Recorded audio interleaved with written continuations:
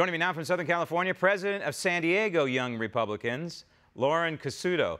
Loren, I make no bones about it on this program. I think that Kevin McCarthy is a weak leader. His Liberty score on conservative view proves my point. At 32%, he's got an F rating. That said, who do you look to be your role model in the modern the modern Republican Party these days? I think we already have some modern Democrat leadership. And yes, that scares me just a little bit.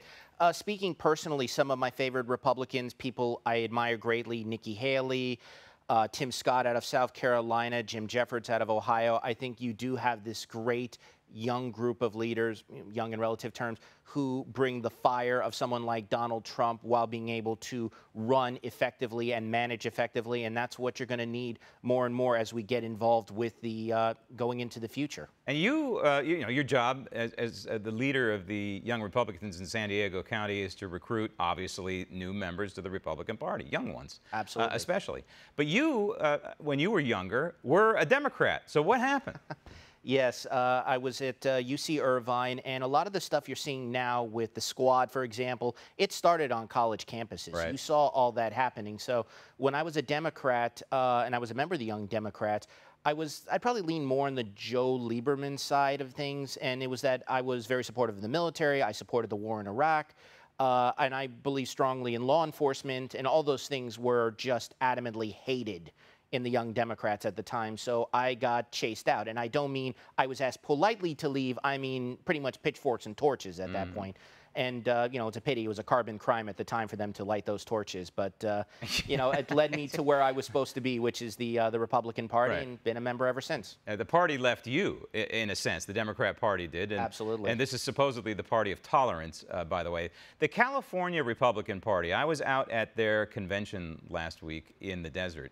And it appeared to me that the California Republican Party is kind of wandering in the desert, philosophically speaking, that there is leadership, but there isn't leadership. And that it's dying for the next reincarnation of Ronald Reagan. It's almost rudderless right now. Do you get that feeling? Do you share that feeling about the Republican Party in California? I think California is sort of an interesting situation. Again, don't forget that this is the cornerstone of the quote-unquote resistance nowadays, which makes it difficult. You've had a mass middle-class exodus from California, people of my age who can't afford to, you know, buy a home. It's almost impossible to get a job. You can't start a business. They've all migrated to places like Nevada and Texas and Arizona and Tennessee, which makes it difficult. I know we're always looking for the next Ronald Reagan.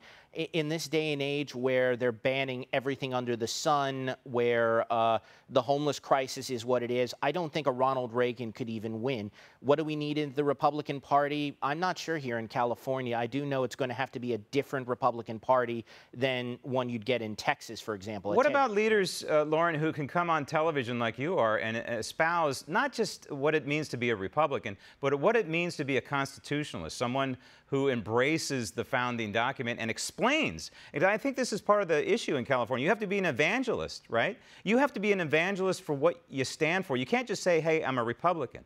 I'm a Republican because I believe in these founding principles of the United States Constitution. Come with me. Come celebrate the Constitution. Don't you think that's a winning message?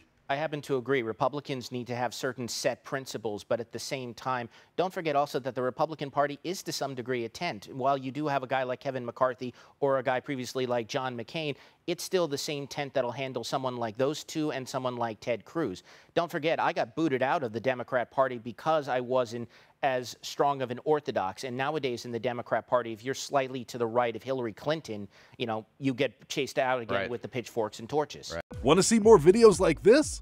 Click on the link below and subscribe to One America News on YouTube. And call your cable provider and kindly demand that One America News is added to your lineup. Call and subscribe today.